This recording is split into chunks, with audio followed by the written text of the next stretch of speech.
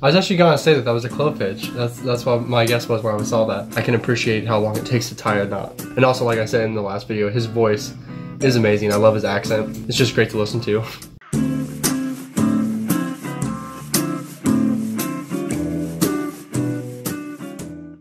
Hey guys, what's up? Welcome back. It is time for another video today. Before we get into today's video though, there's two things I want to talk about. The first thing is my voice. It sounds really different because I've been sick all week, so I have no idea how that's gonna sound for you guys. I just know for me it sounds really weird. And then two, also I want to take a moment to point out that my background has changed. This beautiful blank wall, the sewing machine is no longer my background. The reason why I switched it is because I thought it was time to get a little bit more professional for you guys. And since I don't sew and it's my wife's hobby, I thought that it's time not to have it always in my background. Don't worry guys, it is still here. It's just across the room. All I did was flip my desk around to have this beautiful blank wall as a canvas. Hopefully here soon though, I will have some art or some kind of something besides just this blank wall. Anyway guys, with that being said, today's video we're gonna do is another Fred Dibnah laddering the chimney part 1 today. You guys really enjoyed when I did the other Fred Dibnah. I really enjoyed it. Fred was a great guy. I've loved reading all the comments off that video. Definitely make sure to go check it out if you're new and haven't seen it. With that being said, before we watch the video, make sure you like, share, subscribe. Definitely make sure you subscribe because as I said in my live stream and as I've said in the community post, when we hit 50K, I'm going to be buying one of you guys a plane ticket to the USA. For you guys to come anywhere in the USA you guys want, I will be buying you guys a plane ticket. So definitely make sure that you subscribe. And with that being said, let's get right into this video. Well, basically this is sort of a packing that keeps the ladder off the wall of the chimney, so there's room for your boots to go through, you know, on the rungs of the ladder. There's two schools of thought in this. One that, you know, tying them on with string is time consuming and all that, which it is, but the thing is when it's being pulled up the side of the chimney, you know, by my mate here, and it bangs against something, it only busts the string, you know. Like the other school of thought is have a metal construction that's bolted to the ladder, which when that hits an iron band or something like that, it busts the bloody ladder, you see. String is cheaper than brand new ladders. So, but it does take a bit of time for tie them all on. That's the only problem. It's going to be just underneath the third rung, so there's room for your boots. If you tie it on there, it's amazing how it gets in the way. You know, it's in the wrong shop because there's no room for your feet. I like how much he thinks everything through, like even just the difference between using the wood or as opposed to bolting something on. And a lot of you guys have pointed out like how smart he was, and that he was, I think, pretty much like an engineer. I think you guys have said like he's extremely smart, very creative, with a like inventive mind. So it's really nice to see that. And also, yeah, when I was a Boy Scout and I did tie a lot of knots. They can actually be fun. Some of them are really cool, but some of them are very time consuming and laborious. So I haven't tied as many as he had, obviously, but I can appreciate how long it takes to tie a knot. Yeah, basically that piece of wood is just to put there to hold the ladder off the wall. Here we are drilling the first hole in you know, which there is an hole actually there that's just been pointed up. So knocking the first dog, which will be the hole fast at the base of the first ladder, as you might say. Then goes the plugwood, which as you can see it don't go in very far, you know, but it's quite far enough, you know, it's quite safe. And that's what's termed as a dog. Then I'm going to knock in now, knocking in now. And the next stage is to the piece of rope. It's called a lashing, and it's a piece of rope about 5 foot long with a loop spliced on one end, as you can see. The next stage is to prop up a ladder and climb up it as though you were going up to clean the bedroom window. And then about 5 feet from the top of that ladder, you drill another hole, but in our case the hole's already there. You drill another hole as plumb and straight above the one below as you can get it, and insert another piece of plugwood and another dog.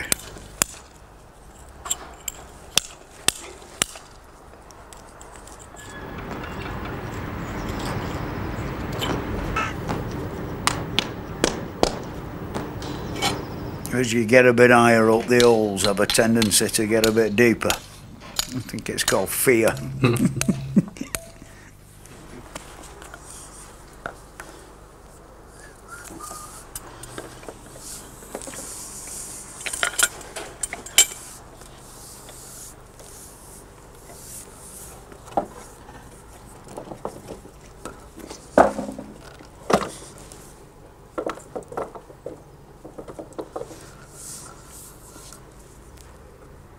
Here you see the first ladder is in position, and I'm about to tie it onto the bottom dog, or the bottom holdfast, which you know, that's where the beer belly comes in handy. It's sort of round the hook, round the side of the cheek of the ladder, under the rung, round the hook, round the other cheek of the ladder, round the rung, and then back round the rung below, and a 12-inch. I was actually gonna say that was a clove hitch. That's what my guess was where I saw that. And that's got it fast. It will not come off. And the thing to do also is use as much of the rope up as you can, because in a gale the ends start to blow about, and the whipping comes off the end of the rope, and then you've got one with like a cat o' nine tails end on it, you know, blowing about in the wind. That is the pulley wheel to pull up the next ladder. Here, the next operation is to tie the ladder to the top dog, or the top holdfast that you've just knocked in, without tying it to the haulage rope, you know, because you sometimes, if you're not paying attention or you're trying to talk to somebody who's mithering you on the floor, you end up lapping it round. You see how easy it would be to lap it round the haulage rope. Yeah, that's it. That is now, the bottom ladder is now firmly fixed and as good as it'll ever be. It's really interesting to watch this, because you can tell that he not only has the experience, obviously, of doing this for so long, but he's thought everything out. Like, he has his rope cut exactly how he wants it. You know, he's driven the dog in the exact right depth that he knows.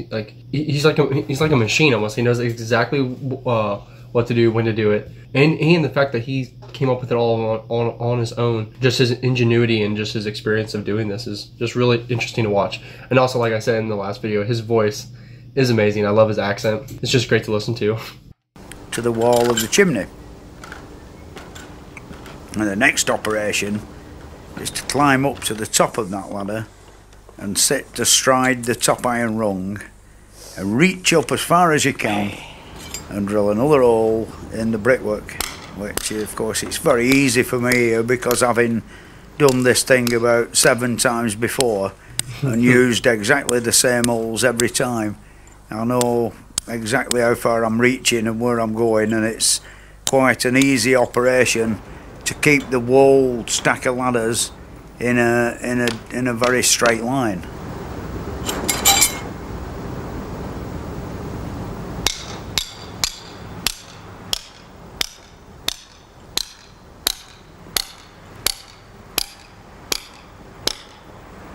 If you're putting them up and you wander towards one side. Okay, so he does have a tool belt on, because I was wondering, I was like, why doesn't he have a tool belt on? Like, where's he putting everything? I thought he was just sticking stuff in his coat, but it's nice to see that he has a tool belt. I'll back this up just a little bit. If you're putting them up and you wander towards one side, when you're putting the staging up at the top and you've got one ladder that's maybe 2 foot gone a bit sideways, and say the other one's gone the other way, it looks rather an erratic effort at the top. You know, everything's out of line and out of square. Now we've drilled the hole approximately 5 feet above the top of the bottom ladder and hooked on the pulley wheel.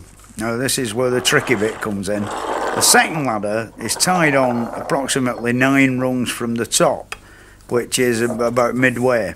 And of course, when it's being pulled up by the labourer or the man down below, we lose more or less half a ladder of a lap, which you'll see the reason for this shortly. The thing is, as that ladder comes up, or the second ladder comes up, on the bottom rung of it, there are 2 lashings, one of which I'm using now to tie the bottom rung to the nearest corresponding rung of the ladder that's stuck to the wall. I've got the other lashing round my neck, and the 2 steeplejack hooks which have come up with it are stuck in my belt. Now, that's a secondary sort of safety precaution, the one with just a clovis round the side, just in case that hook there that I've got my hand on, or the one that the pulley's on, if that happened to come out, I'd still be in with a chance, you know. The ladder would still be connected with two hooks to the bottom one. As you can see, it's slightly precarious there how it shakes about, but once you've lashed it to that top hook, which is 5 foot above the bottom ladder, you've only got about 6 rungs above that are standing in free space, or what you might call unconnected to the chimney. It is now possible to unhook the pulley wheel and carry it up the back side of the ladder and hook it on the top iron rung, while you use one of the dogs that's stuck in your belt to, you know, get another purchase 5 foot higher up still, you see. Once you've drilled that hole and put the dog in, you can lift up the pulley wheel onto the dog, which of course one end of the rope is still attached to the ladder that you were sat on. And then you'll see in a minute where when I come down and untie that ladder, my man at the bottom pulls and up goes the whole 21 pins of the ladder onto the top of the bottom ladder, which sounds unbelievably complicated, but it is quite a simple operation, really. Yeah, it's interesting to see, like, with his overlapping the ladder like 5 feet as well, and then put where he ties the dog in, it is also like tying in the bottom ladder, I'm pretty sure, making like the top of the bottom ladder stronger, because not only is it tied in with both ladders, but it's also tied in with that dog that's 5 feet up above the lower ladder. It really is. I really do enjoy watching how much thought he puts into it. And he says it's such a simple thing. And yeah, you would think, like, pfft, you're just throwing ladders up against a chimney, or, you know, whatever. It's simple, but like, just all the thought into it. Like, I don't know, if I was just told to do this task and I hadn't like watched his video or knew something about it, yeah, I have no idea what I would do. I mean, I would probably have to think about it for a long time before just doing something like this. In fact, it's so simple. You can do on a good chimney on a good day where it isn't windy and you don't manage to thump the hell out your hand with the hammer. Like, you know, I mean, if you miss with the hammer, it's rather painful. There goes the pulley wheel down the ladder. Untie the lashing at the top that's holding the top of the ladder. Now it all comes loose and flops about in the wind. That's the dodgy bit when it's very windy and you're 3/4 of the way up and the wind's trying to snap the ladder off sideways. It's quite exciting. And there's the secondary lashing on the side, and then finally the one at the bottom. When you've released it at the bottom, it's at the mercy of the man on the floor and the wind. Sometimes it's rather awkward when it's very windy and the ladders start twisting round the rope, you know, that's pulling the thing up. Okay, so he takes that bottom ladder off. That was just a temporary thing, but still, yeah, it's great to see him work, honestly. But yeah, I just love all the thought he has put into it, and all the safety he's taken. It does look really sketchy though, like with the ladder, just like, because I've been on several ladders. I've never been on them like straight up and down. What he's doing, you know, I've never been on a ladder where it's like on a satellite tower or something. Most of the ladders, you know, since I do work in construction, most of the ladders are like slanted pretty good, and we dig them, or we shove the feet pretty far into the ground. And if we're really worried about it, then we put like a piece of rebar or something in so it doesn't kick out. But there's really nothing against the house. There's really nothing to keep the wind from just throwing the ladder over. Thankfully, I've never had a ladder kick out on me. I've been on some, like, which again, nothing compared to him. I've been on some ladders like 30 feet tall though. When you get up to the top, it feels pretty sketchy, even though it is a strong, sturdy ladder. Anyway, sorry about all that. I just really enjoy Fred Dibnah. I love his voice, and just watching him work and just seeing all the creativity that he does, and all the ingenuity that he uses with what he's doing. So I really do appreciate everyone who has recommended this to me. I will be doing part 2 at some later point. I just didn't want to have a super long video. That is why I only did part 1 today. But Thank you guys so much. If you guys made it this far, I really do appreciate you guys. To help out with the channel, please make sure that you like. If you like this content, then please share it with your friends. And other than that, feel free to message me on Instagram to give me a shout if you want me to react to something or just want to talk to me. Let me know. And then also make sure you comment, because that really helps out, and I enjoy reading your comments. And with that being said, that is it, and I will catch you guys all in part 2 later on. Thank you guys so much.